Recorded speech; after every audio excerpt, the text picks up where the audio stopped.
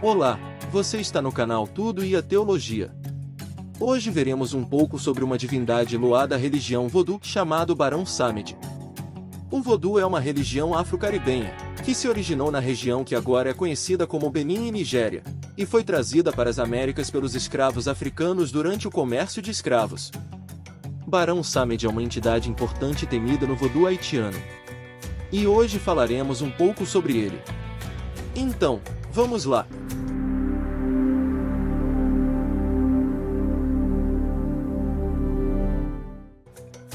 Barão Samedi.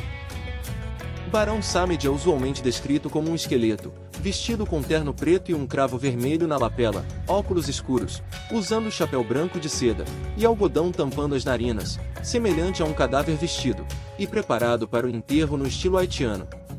Tem uma voz nasal, e sua esposa é a Loá Mãe Brigitte. Ele é conhecido por seu senso de humor e sua natureza irreverente, muitas vezes fazendo piadas e zombando da morte. No entanto, ele é uma figura respeitada e temida, pois pode trazer doenças e morte se não for honrado corretamente. Acredita-se que ele tem o poder de ressuscitar os mortos, além de ser um intermediário entre os vivos e os mortos. Uma das suas principais funções é receber as almas dos mortos e levá-las para o mundo dos espíritos. Barão Samedi fica de pé nos cruzamentos, onde as almas dos humanos mortos passem a caminho de Guiné, ou seja, o mundo espiritual. É também frequentemente representado por símbolos fálicos, e famoso pela perturbação, obscenidade, deboche, e tendo uma predileção especial para o tabaco e o rum. Um Loá dos mortos e do cemitério, bem como um Loá sexual e da ressurreição. Por isso, muitas vezes é invocado por aqueles que estão perto da morte, já que é apenas o barão quem aceita um indivíduo no reino dos mortos. Além disso, ele é frequentemente associado a rituais de cura e fertilidade, e é considerado um protetor das crianças e dos desfavorecidos. Ele também é conhecido por ser um espírito muito falante, que gosta de fazer brincadeiras e piadas com as pessoas, mesmo em momentos de luto. O culto ao Barão Samedi se popularizou no Haiti durante o século XIX, e geralmente inclui oferendas de rum, charutos e alimentos, que são deixados em um altar dedicado a ele. Os praticantes também podem usar ossos de animais em seus rituais, para representar a conexão entre a vida e a morte. Danças e músicas são frequentemente realizadas. Uma delas é a dança conhecida como umbanda, que envolve movimentos rápidos e energéticos dos braços e pernas, enquanto o praticante mantém os pés firmes no chão.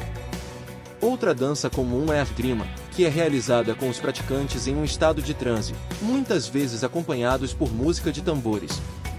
Durante essa dança, os praticantes podem realizar movimentos bruscos e contorções corporais, que são interpretados como uma conexão com o Loá e sua presença espiritual. Um VV é um elaborado estilo de desenho utilizado nas cerimônias do Vodou haitiano, com o intuito de chamar os deuses para participar das mesmas. Esses desenhos podem ser feitos nas paredes de um forno, que é o local de culto, na farinha de mandioca, pólvora, giz ou cinzas no pé, que é o altar principal, ou no chão de um forno. Eles podem variar de acordo com o Loá a ser evocado, e são considerados sagrados na religião. É importante destacar que o Vodou haitiano e o Vodou são diferentes do Vodou da Louisiana, que é uma religião da diáspora africana, desenvolvida pela população afro-americana, do estado de Louisiana, dos Estados Unidos, e que tem suas próprias tradições e práticas. É importante lembrar que essas práticas religiosas devem ser tratadas com respeito e consideração, e que é importante buscar orientação de praticantes experientes, e respeitar as tradições locais, ao tentar aprender mais sobre o culto ao Barão Samedi, ou qualquer outro aspecto do Vodou. Você já tinha ouvido falar no Barão Samedi? Tinha alguma ideia sobre esta divindade Vodou? Lembre-se, comente suas opiniões com respeito ao próximo. Obrigado por ficar até o final. Até o próximo vídeo.